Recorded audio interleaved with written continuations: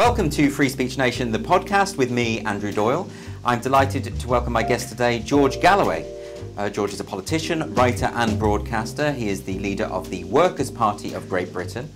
He has sat in Parliament as a Labour MP and also as an MP for the Respect Party, which he led. He joined the Labour Party when he was 13 and was eventually expelled by Tony Blair in 2003 due to his opposition to the Iraq War. He was lauded by Tony Benn as one of our finest socialists, internationalists and Democrats of his generation. One of the things that I wanted to start with is just to let you know how I first heard of you. And this is going back to 2006, and I was a young teacher, and you were on Celebrity Big Brother. And I remember at the time you saying that your reason for going on that show was because you wanted to get your message out there to younger people. And that was unheard of, really, at the time. I don't think politicians just weren't really doing that. Do you think it paid off, ultimately? In a way, the Channel 4 bird-songed out most of my long treatises on the public sector borrowing requirement in Peru or the situation in Inner Mongolia. Yes. So I didn't get those messages out. But I did become, as it were, a figure amongst young people. Obviously, a lot of older people didn't like it, but a lot of younger people did. And those younger people are now voters. And I meet people all the time who say to me what you have just said, that they first became aware of me on Celebrity Big Brother. The team that we had in the house on that occasion was unparalleled in its dazzling brilliance. It's become iconic, that house. Some of the great wits, like Pete Burns, for example, now sadly no longer with us, were brought to the fore in front of people. I described him at the time as a cross between Oscar Wilde and Dorothy Parker, and I don't think I was overstating it. He was coruscatingly brilliant. Dennis Rodman, the great basketball player, now often to be found in Pyongyang, was another one. And there were many others. So it was quite an epic 22 days in my life. I raised a very great deal of money for charity by being there and doing what I had to do there. I wouldn't do it again, but I don't regret doing it. Yes, it feels like very much a different time back then. I mean, you mentioned the coruscating wit of Pete Burns. Sometimes he could be, not just waspish and very, very funny and very talented, but also extremely offensive in his humour, to an extent that I don't know if someone like that would feature in a reality TV show today. I feel like there is a nervousness around eccentric, creative people.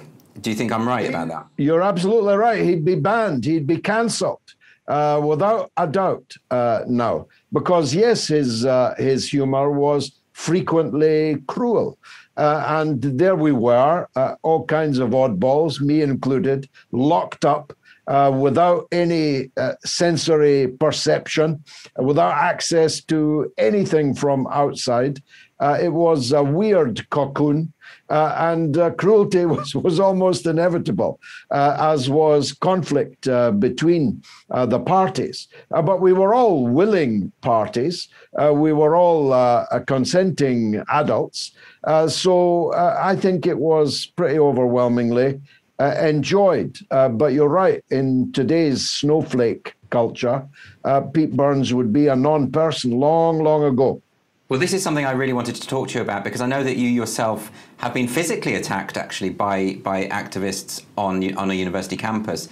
And I think there is a sense in which, and I don't think it is just the younger generation, I think there is a kind of broader attitudinal shift where people feel that they need to really police the kinds of opinions or sentiments that are being expressed by other people, and they can even sometimes do this with violence. Can you tell us a little about what happened to you and what your thoughts were on that?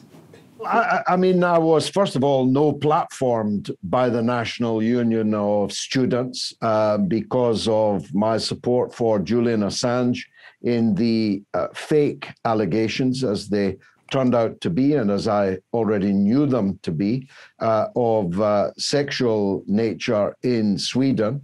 And I had only just made a comeback, and in the faraway Northern University of Aberdeen, I was giving a talk about the world. It was quite a good one, if I say so myself.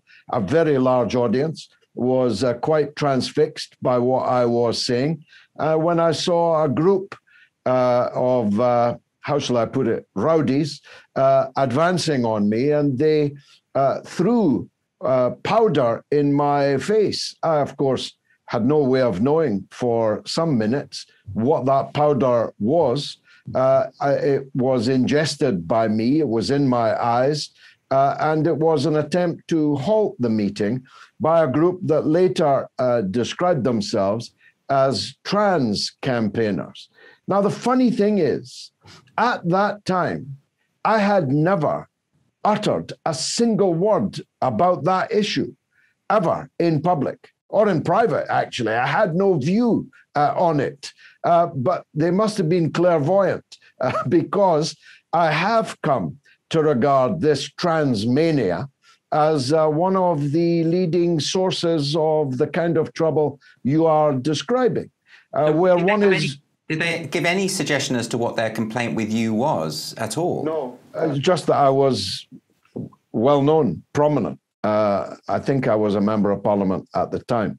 It had no other purpose than that. It could not have been punishment for any transgression, for transgress I had not, at least at that stage.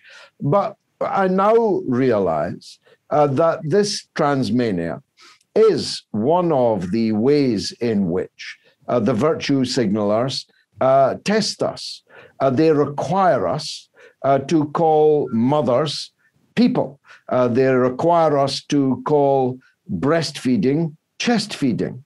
And they require us to believe that a man can become a woman merely by declaration, and that becomes a literal fact. When, of course, this flies in the face of all reason, all science, all biology, all common sense. And yet one can be, and many have been, literally cancelled from public life, and then subject to an unending stream of abuse. In the case of J.K. Rowling, even promises of pipe bombs in the post. So it was a harbinger. You know that Marx said that a small cloud, no bigger than a man's hand, can be a harbinger of great storms to come. Well, that puff of powder thrown in my face at Aberdeen University was indeed a harbinger of great storms to come. And I think I should clarify that there's a distinction between what you're describing, which is gender self-identification, and trans people generally, because I think there's a lot of confusion about this. What you're objecting to is the denial of biological reality. Right. And, you know, in fact, of course, a lot of trans people would agree with you on this. I remember specifically the trans writer Blair White has said, if there's no such thing as biological sex, there is no such thing as trans. And what you're saying is to deny the reality, the observable reality, that there are differences between men and women, and one cannot simply flip between the two due to a declaration. That should not be a controversial statement to make, and yet it can get you in an awful lot of trouble these days. So, listen, Andrew, I have kissed a trans woman who was a man when I knew him first. I shook him warmly by the hand every time I met him.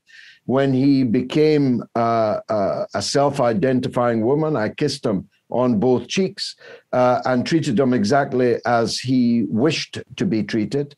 And then, as it happens, he transited back again, and I took to shaking him warmly by the hand. I treat people as they wish to be treated, but don't put my feet to the fire and ask me to accept that person or any other person has literally become a woman merely by declaring so. Why do you think it is the case that this has become such a hot topic even in politics? I mean, I think about the SNP have torn themselves apart over this with Joanna Cherry. The Green Party recently have had similar problems with the leader resigning, Sean Berry resigning over these concerns. And now Labour increasingly seems to be a little obsessed with this issue that, let's be honest, only affects a very, very small minority of the population. Do they not see how this could potentially play out in electoral terms, and it won't be in their favour? Oh, I wish I knew the answer to your question. I really don't. It's one of the great mysteries. Sometimes I put it down to my advancing years, that maybe there's something I'm just not quite getting. But I'm unable to answer it. What I am clear about, though, is that it has captured a very great deal of public and institutional space, including perhaps particularly in the Labour Party, where it has literally become a trans mania and apparently careless of its electoral impact. It has taken over the upper reaches of the Labour Party, presumably because it had already taken over the lower reaches. And now the Labour Party, as a choir, sings off the same hymn sheet on this. Their problem is that it's not a hymn sheet recognised by the vast majority of Labour voters, the vast majority of British people. And they appear to be unconcerned about that and are rapidly disappearing up their own fundament, as they are discovering north of the so-called Red Wall. It's one of the reasons why the Labour Party, having fallen out of love with the British people, is finding that reciprocated in equal measure. Yes, I mean, I think history teaches us that when the left plays identity politics in this way, it doesn't work out well electorally. I think when the right does it, it can work, and if they push a populist nationalist agenda, that can translate into votes. But I see evidence again and again. I mean, Hillary Clinton dividing the electorate up, saying, I'll help the women, I'll help the Latinos, I'll help the gay people, but that doesn't convey a message of unity. And it certainly doesn't address the issue of poverty, of economic inequality, which, after all, is what a lot of the people, particularly in those red wall seats, really care about, surely. Yes, the whole purpose of a political party is to win power, and therefore consciously to embark on a series of narratives that make it increasingly unlikely that you will ever attain power is not just pointless in terms of your own activity, but of course a betrayal of the very people you say you want to help, because without winning power, how can you help Latinos, gay people, or all the other non-deplorables that Hillary Clinton adumbrated? You obviously cannot. So not pursuing unity is not just a good thing in itself. It's much more likely to lead to victory and the kind of changes that you presumably want to make. It's not rocket science, It used to be ABC of Labour politics. I spent 36 years in the Labour Party, and for most of that time, it was ABC. But now, I'm afraid, it isn't. Do you have any idea why the left in this country seem to have, certainly from my perception, seem to have abandoned the class struggle or any notion of that being a priority for these identity issues? Why that happened and how they can get back on track? Because clearly it's not working out well for them. Well, I saw it happen. I was there. I always joke that I knew things had started to go wrong when trade union schools were forced to sit in a circle rather than in serried ranks, listening to experts and asking questions of those experts. We went into the circular motion, and Mr. Tony Benn was no more or less important than Mr. Joe Bloggs in the circle with him. I used to identify that as the moment when things started to go wrong. And they've been going wrong for 40 years. Since the defeat, heavy defeat, ideological and political and electoral defeat of Labour in 1979, the triumph of Thatcherism led to a collapse of confidence in the British Labour movement, in their project. They increasingly ceased to believe in it, and were seduced by a wily Frenchman called Jacques Delors, who persuaded them that Delorsism could blunt the sharp edges of Thatcherism. And thus began the transformation of the left's attitude to the European Union. We had been viscerally hostile to the common market, then the European Union, prior to that time, but we were increasingly seduced by Monsieur Delors, who's still alive, by the way, in his late 90s. And Delorsism is 30 years dead because, of course, it didn't survive the ravages of Thatcher Reaganomics. But it survived long enough to distort and seduce off the path of opposition to the European Union of the British left. The collapse of the Soviet Union seemed also to confirm that socialism as a project, as an idea, was doomed. And it's all been downhill since then. Mr. Blair capitalized on that lack of confidence, persuaded those people that only his kind of politics could lead Labour back to power. And that happened, but it was nothing that was recognizable as Labour that was produced as a result. It's very interesting that you identify this shift going back many decades. For a lot of us, it does feel like this has all happened very rapidly over the past between 5 and 10 years with the rise of the sort of identitarian left. But you seem to be tying this into a more generalised move away from a traditional left-wing thought within the party. I mean, I know Blair never described himself as left-wing, did he? So he wouldn't have said that. But you seem to think that this is connected, or am I right in am I getting this right? That you think the rise of sort of identity politics rather than class politics is deeply connected to, for example, the Labour's love affair with the European Union. And as you said yourself, they used to run on manifestos saying that they would get us out of the common market. We did in 1983. Michael Foot's manifesto explicitly stated that we would leave the European Union. I see it as having come, like so many other bad things, from the United States. I called it long ago the Californiization of left-wing politics, the triumph of identity, of individualism. The abandonment of the collectivism that is implicit in what Mr. Ben used to call socialism, with a hyphen. The triumph of the individual, me, my color, my sexual orientation, my gender, my whatever it is. This, I think, hegemony of individualism began in the late 1970s, in the early 1980s. And as I say, I was there. And it's all been a lamentable failure because, of course, nobody has been liberated by this triumph of individualism. Identity politics has liberated nobody.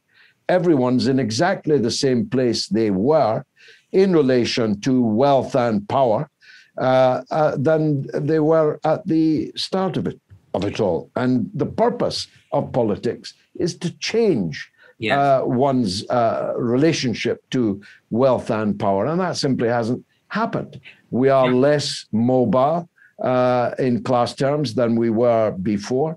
It's harder to get somewhere to live that you can afford to live in than it was before. It's harder to get a job that is secure with decent conditions and wages than it was before. Everything is worse than it was before. So the project has failed. Some critics would say, well, isn't class politics a form of identity politics in a way? But, I think there is something very tangible about not having money and what that means for your prospects in society. Quite so. To have your sexual orientation honored by someone waving a rainbow flag, or to have your color honored by someone choosing their words far more carefully, to have your position on personal pronouns recognized, doesn't put any potatoes on the plate, doesn't pay the rent, doesn't protect you from unfair dismissal or exploitation. All of these things have gotten far worse. So, of course, class is an identity, but it's the big identity. It's the big enchilada.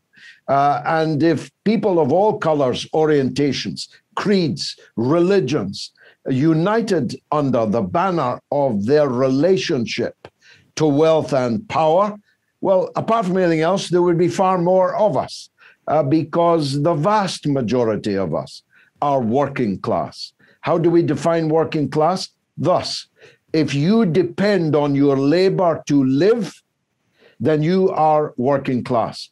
If losing your wages or your salary for a few weeks, a couple of months would plunge you into penury, you sure are working class. It's interesting to hear you say this, because I've been reading a lot of the identitarian left's books and articles about these various issues. I say left. I don't really consider them to be left-wing authentically. Liberals. I call them liberals with a small L. Right. I mean, they certainly don't care about class. And in fact, Robin DiAngelo, who wrote a book called White Fragility, which I don't know if you've read, but if you haven't, you're very lucky. She actually explicitly says that for people to say that class is ultimately more important than racial identity is a form of white supremacy in it itself. That's how she puts it. What would you make of that kind of argument? Perfectly absurd. If we all celebrated Black History Month and we all prayed nightly to Marcus Garvey, if that left all the Black people in Britain economically insecure housing, increasingly on low wages, 0-hour contracts, bereft of all economic protection, how would that profit anyone? Yeah. So what do we do because I do feel like it's a tsunami now of identity politics that has taken hold of the left, or what we used to call the left. Is it possible now at this point for the left to get back on track? Or is it just the case that to be left now means something very different than it used to? Well, if what they stand for is left, I'm not left. I don't any longer describe myself as left. I'm a socialist, full stop. I don't want to be identified with the screaming abdabs of what is called the left nowadays. People hate it, and I don't want them to hate me. I don't want them to hate what I stand for. Is that surrendering too much power to these people, though? In a sense, there's a long tradition of what it means to be on the left, and for these sort of very vocal, aggressive people to come along and say, no, we're going to seize what it means to be left, and what it means to be left is to talk about pronouns and those various niche issues. Aren't you giving them, I suppose, too much credit by surrendering the term? Well, I think they have captured all the citadels. Even the Right. TUC is achingly politically correct and identitarian now, and the Labour Party is long gone. Increasingly, trade unions are basically service providers infused with liberalism. I always say that Trotskyism and liberalism are two sides of the same coin, and these citadels of which I speak are controlled by this coin, of which Trotskyism is the less important side. They are effectively liberals. I'm at war today, for example, on Twitter, on the issue of immigration and asylum seekers, merely for pointing out that a migrant and an asylum seeker are not the same thing. That every country, if it is a state, has to control its own borders, or it is not a state. And that only Trotskyites, liberals, and capitalist oligarchs support open borders. The rest of us, which is the great majority of us, realize that that would be ruinous.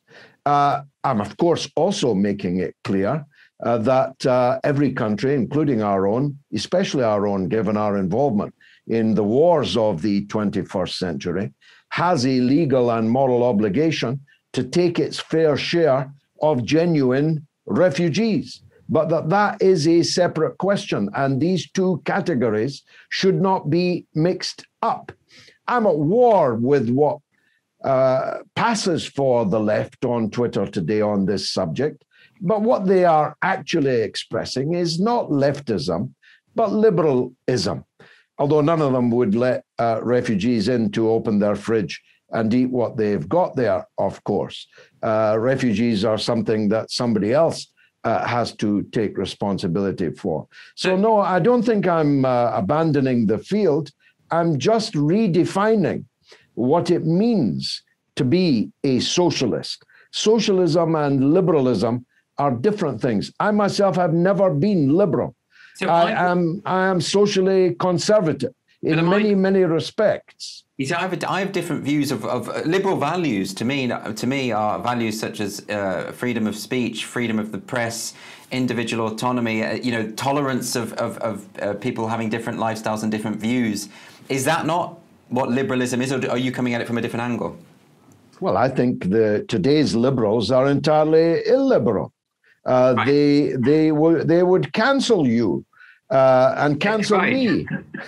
So there's nothing liberal. There's nothing more illiberal than a 21st century liberal. This is my problem, is that the language seems to have got so messed up, is that people who define themselves as liberal are not liberal by any definition of the term that I understand it. And similarly, the people who tell me that they are on the left seem to be screaming about identity issues when they could be focusing on class issues, often at the expense of class issues. So when the language is so muddled, how can we possibly make any progress at all?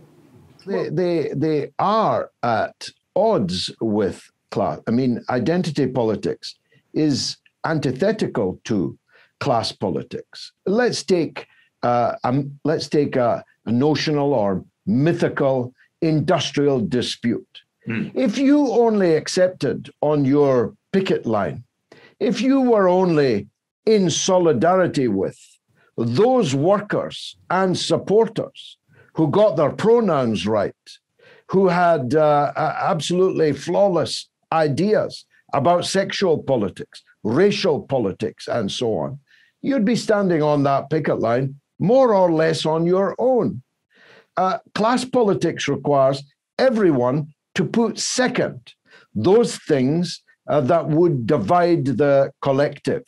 The collective is more important from someone like me. I accept probably not someone like you, but the collective is more important than the individual, because the individual can only truly be free once the collective has redressed the imbalance of power that exists in capitalist society. No individual can liberate themselves against overwhelming odds, but all the individuals collected together can do. It's an old slogan. It's 100 years old and more, that unity is strength, that united we stand, divided we fall. And too many people on the left spend too much time making sure that we're as divided as we can possibly be. I think that's right. As so many of the sort of inclusivity measures and initiatives that seem to come up seem to create an awful lot of division. They seem to do the opposite of what they claim to do. And I'm thinking even this week with the the Scottish Civil Service sort of encouraging their staff to sign off their emails with their pronouns. And of course, 60% of the staff have said they have no intention of doing this because they don't want to be forced into a position where they have to express support for an ideology that they don't necessarily support. So all of this just seems, I suppose, deeply counterproductive to any truly left-wing agenda. Exactly. What was achieved by this démarche by the supposedly progressive SNP-controlled civil service in Holyrood? Nothing. The opposite of anything good was achieved. I'm so old-fashioned, Andrew, I suggested that use of Mr., Mrs., Miss, or Ms. might have solved this entire problem. But people said that made me prehistoric in my attitude. You touch on something here, and you mentioned it earlier with your image of the empty picket line, is that there seems to be a tendency among many of these activists, and not just activists, but those who have captured the institutions that you mentioned, to demand a kind of moral purity, but it's their particular vision of what it means to be moral. And unless you are using the right words, unless you have the right opinions, they're very resistant to the idea of debating difference and treating people with different views with respect. Rather, they would want to see them as evil, as entities that need to be purged from society. This is, to me, again, I think this is just fundamentally counterproductive. Do you think this is something that's always been there in the left? Is this a new thing that has just come along with this identitarian movement? It's a variant of sectarianism, that's true. I used to, long ago, look at some of my colleagues and thank God that they didn't have guns, because if they had guns, a lot of people, including myself, might well have been dead.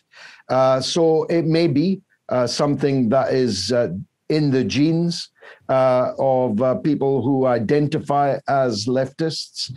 I mean, just this very day, this is an obscure point, but it matters to me, a leading official of the trade union, CWU, the Postal Workers Union, which I have literally stood on picket lines, marched, given support on all platforms, including in Parliament too, called me a CUNT because of my argument I was talking about earlier about the difference between migrants and asylum seekers. Now, this man who did this knows very well my history with the trade unions, and in particular his own trade union, and yet can talk to me publicly in that way. So there is intolerance, there is vehemence, there is a narcissism of the small difference. All of that is present on the left, more perhaps than it is elsewhere on the political spectrum, and it's a deeply unpleasant thing. Well, that's it. And also, I don't think it's a very good persuasive tactic to call someone the word that you just spelt out for us. I don't think that's ever going to persuade someone. And I know I recognise there's always been robust language in politics, and I understand that it can get pretty ugly at times. But I just don't know how helpful it is. I mean, I go back to even Nye Bevan. Didn't he refer to Conservatives as vermin, rather famously? And I have great admiration for Bevan, but I don't know how helpful that is. And I had my own experience last week when Owen Jones contacted me on Twitter. Well, he made a public declaration to challenge me to a discussion, but it was such a rude and snarky approach. And I have nothing against him. I would be delighted to talk to him. But if someone invites me politely, I'll go on. But if they just insult me from the outset, then I'm not going to appear on that show. And so it's counterproductive. Therefore, a conversation hasn't happened, which could have happened if you'd have taken a more adult approach. Well, as you said to me about D'Angelo's book, you're lucky that you have escaped this encounter with Mr. Owen Jones, because he is one of the most vituperative, viperous practitioners of this kind of politics. And he's very easily shot down. So, for example, for reasons I won't bore you with, which are all to do with my opposition to the SNP and separatism, I, for the first time in my life, in May, voted for the Conservative candidate in my constituency because it was him or the SNP.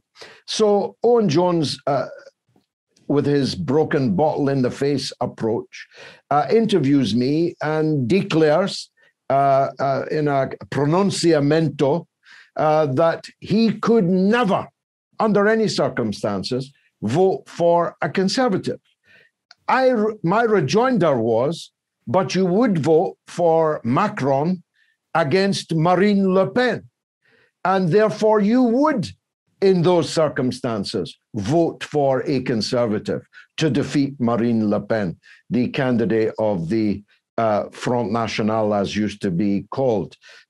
So actually their arguments, their fanaticism is easily torn through, but you have to suffer the slings and arrows of sitting down with Owen Jones. You've had a narrow escape, my friend. I would be more than happy to do it, but on principle, I'm not going to go along if someone insults me as a form of invitation. I don't think that would be a very dignified thing to do. But it is interesting what you say, because it sounds to me like that commentators of his kind are very much caught up in a kind of tribalism, and it seems quite blinkered anyway, because the very same people who say they'll never vote Conservative are positive enthusiasts for the EU to the extent that they will paint their face with the flag colours. And of course, many of the prominent figures in the EU are well, at least centre-right. The top officials at the EU in Brussels, all of them are Conservatives. So how did that? I mean, this is something I do want to get onto, because I'm fascinated by the way in which, if you think of the luminaries of the left, such as Tony Benn and Barbara Castle, and the people who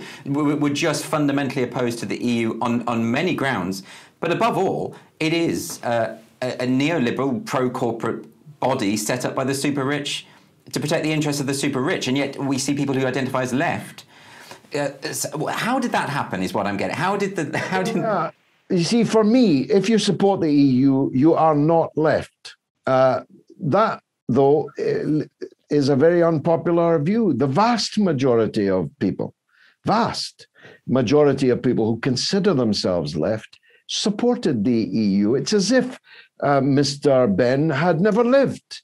And one imagines, I mean, in a way, I'm glad he was spared the kind of invective thrown at the very few people recognizably on the left like me who fought for Brexit. I mean, there is no name that I was not called, from racist to fascist. Imagine. This is exactly what I mean about the insults and the mudslinging that has become sort of just a substitute for serious political debate. We absolutely can't get anywhere in this situation. And I did want to ask you what you thought Tony Benn would have made of all this, because I imagine he might have ended up being called a fascist as well. I regret to say he would have been. And when people said to me, well, you stood on a platform once with Nigel Farage, I had to remind them that in the days when I was Mr. Benn's tea boy and carrying his tobacco pouch, he was sitting on platforms with Enoch Powell. So the idea that because you're on a stage with someone in a binary referendum, that justifies dispatching you to perdition is absurd. Well, this strikes me as an extension of the social media mindset, where if you, for instance, retweet or like a tweet by someone else, you are automatically tainted by association with everything else that person has ever said. It's happened it's happened to Rosie Duffield this week. It was a tweet that she liked, not even a tweet that she wrote. And I've seen lots of people put screenshots up of the account that she'd liked and said, "Oh, I suppose you support all of this as well." I mean, I suppose what I mean is, when the world of social media, if it was just contained on social media, that would be one thing. But the behaviour of people online has now sort of seeped out into Parliament. It's how politicians behave. It is, I suppose, what I'm talking about is the infantilization of politics. It is infantilization, and it's practically unrecognisable to me now. I entered Parliament more than 30 years ago, and when I did, the House was full of very different political beasts indeed to those that inhabit that jungle today. You could still, years after I went in there, walk along a corridor and your head would turn as a significant figure went by. There were, for example, hundreds of people who had come from real life occupations in Parliament when I entered it more than 30 years ago. People who'd been in the army, who'd fought in the war, people who'd built businesses, people who had been trade union officials, people who had been rank and file trade unionists were there in significant numbers. None of that is true anymore. The political world got smaller. I hate to sound like Greta Garbo, but I'm still big. It's the picture that got smaller. The political class got smaller.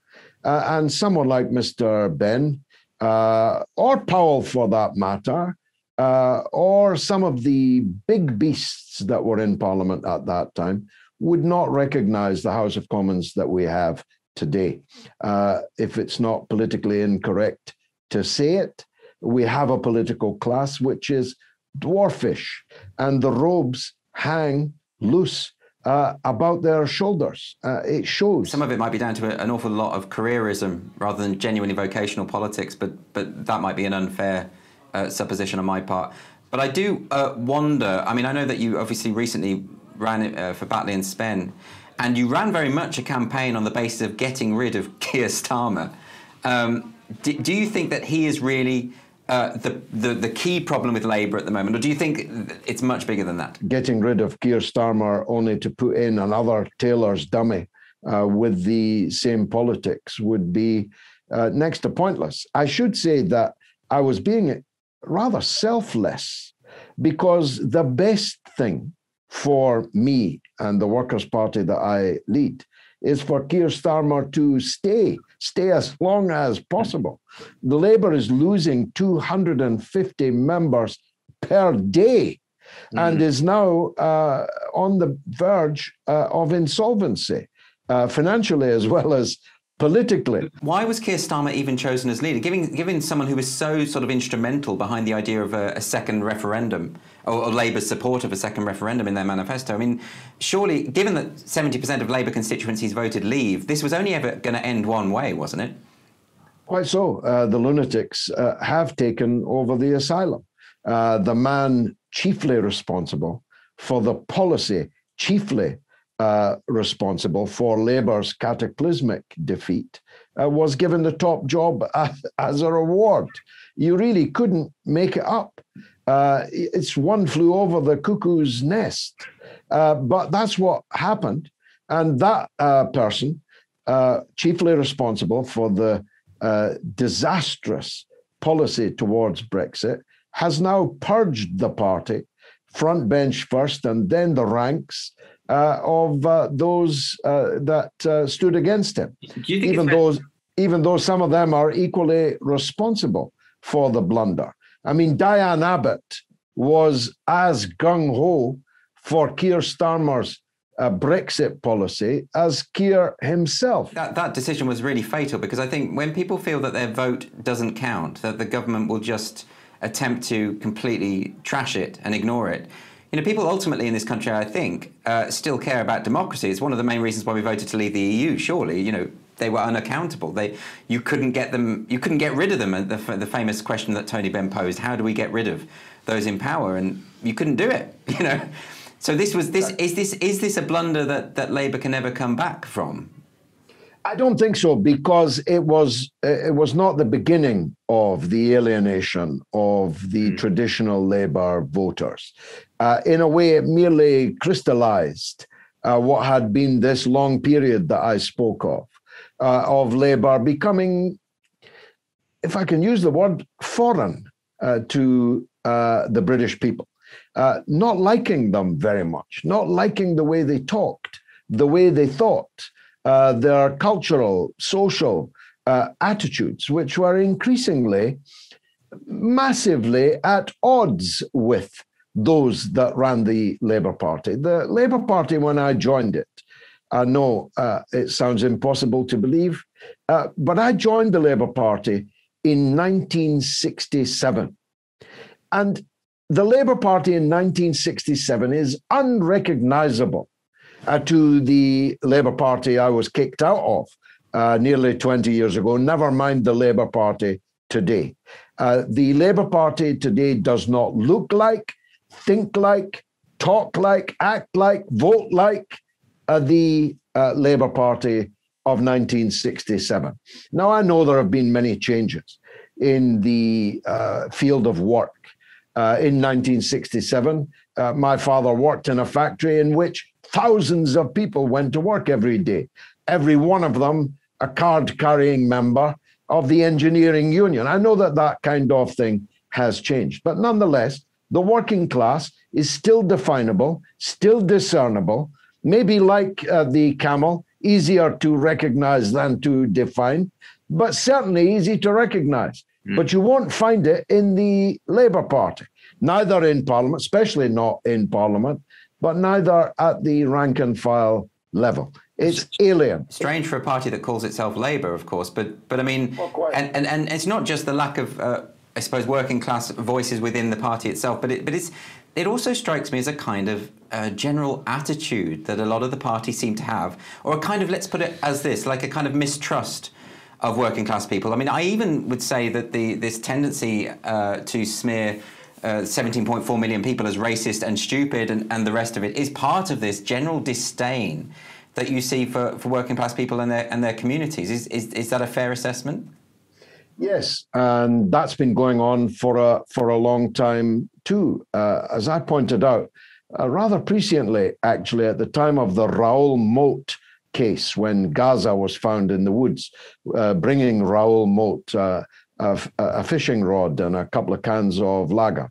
The fact that Raoul Moat had clearly visible support from white working class people, not all of them, of course, but a lot of them, was an indicator of the sense of alienation being felt by white working class people in this country. The most oppressed people in this country are poor working class boys. What do I mean by that?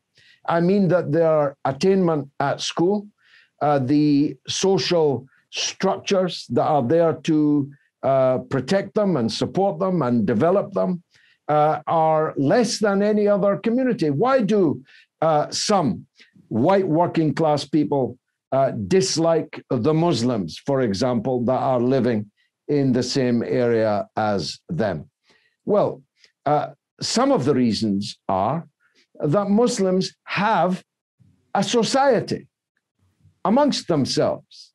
They have a mosque, they have community organizations, they have affinities, they have extended families, they have things that white working class people living in the same constituency have long lost.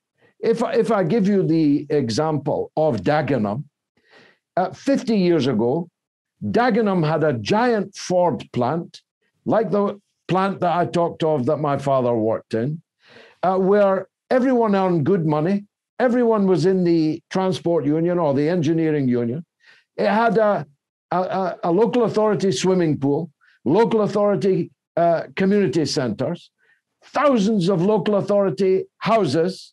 Life was good for the working class in Dagenham 50 years ago. But it isn't now. All of those things have been taken away. And the people and their children, and now their children, are displaying the sometimes ugly fruits of that alienation.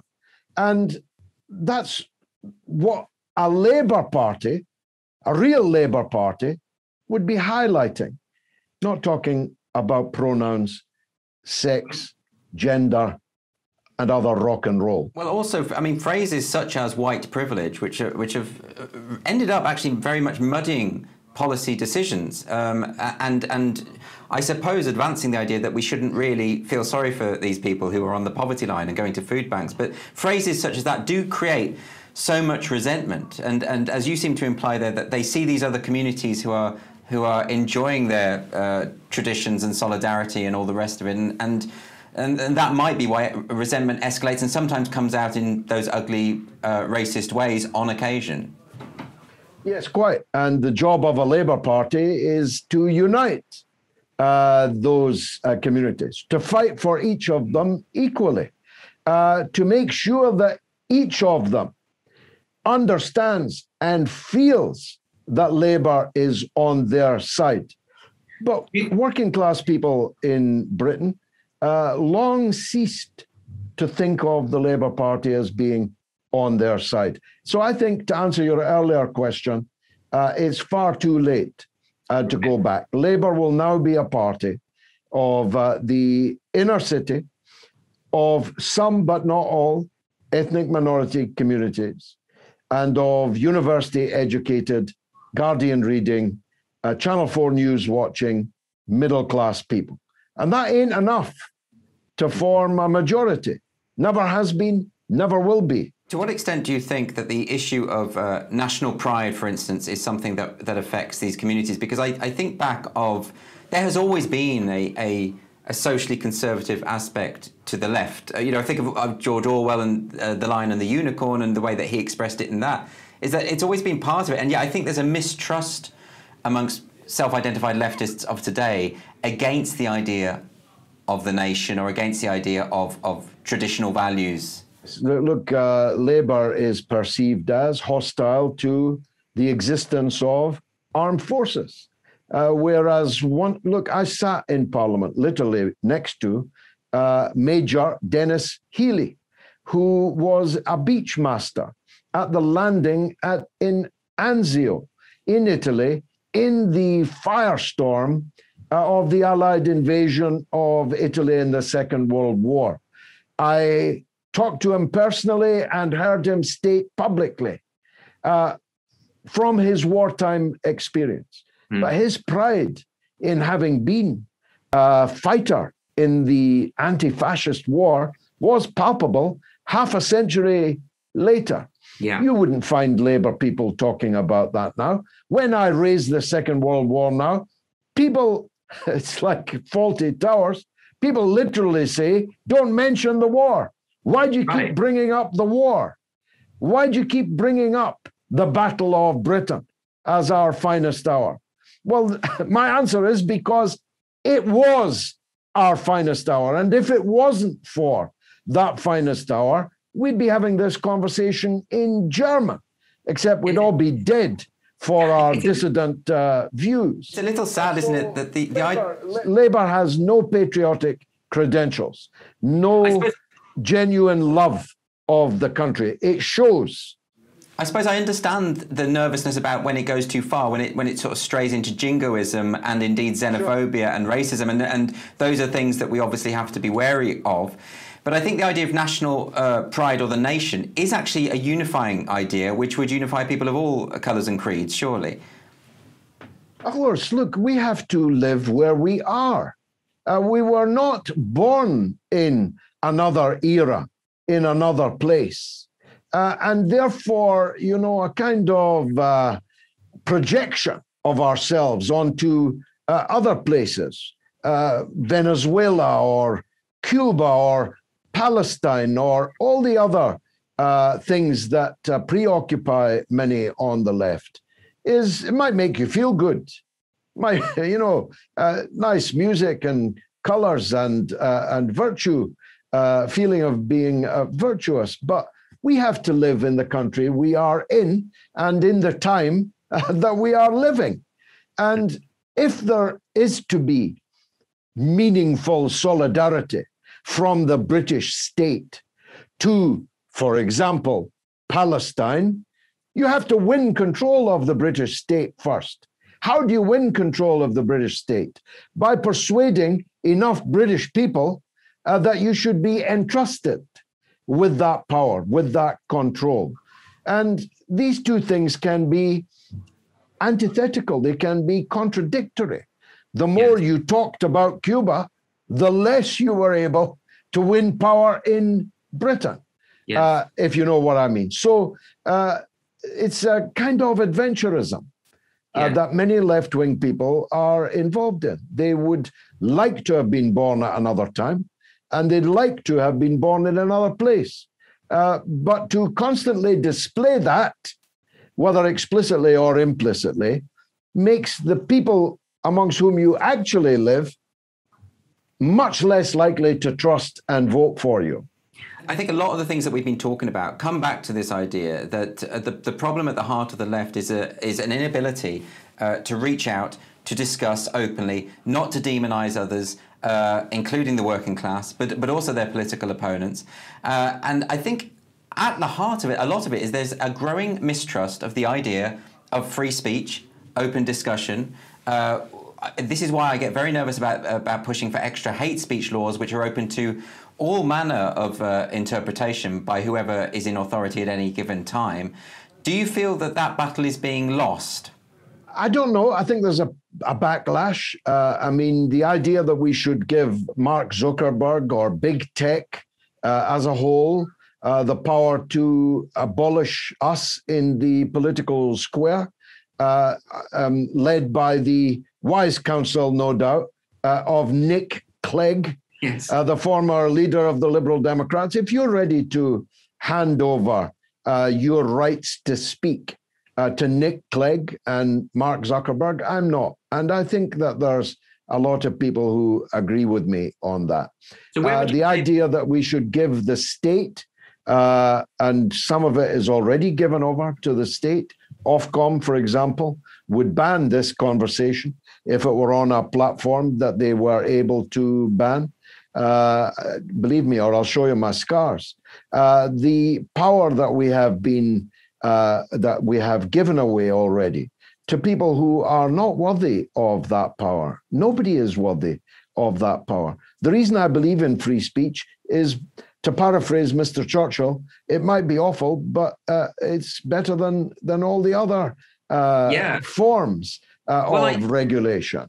I do understand the nervousness when people hear people saying racist and sexist and horrible things. I understand the impulse to say, I wish that person would just be silenced.